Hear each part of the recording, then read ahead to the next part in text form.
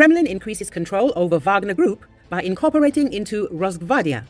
British Ministry of Defense informs that the Kremlin has managed to strengthen control over the mercenaries of the Wagner Private Military Company following a rebellion by their former leader, Yevgeny Prigozhin. Some of the mercenaries have been integrated into the Russian National Guard, Rosgvardia.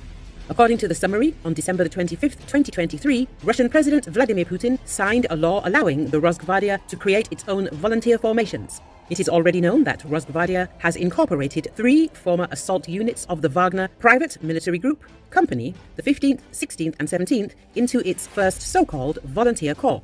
British intelligence suggests that Rosgvardia is likely to deploy its new volunteer detachments in Ukraine and Africa. It is reported that Rosgvardia is offering volunteers 6-month contracts for participation in the war against Ukraine and 9-month contracts for service in Africa. The incorporation of former Wagner assault detachments into Rosgvardia's volunteer corps highly likely indicates that Wagner has been successfully subordinated to Rosgvardia, increasing the Russian state's command and control over the Wagner Group, the summary states.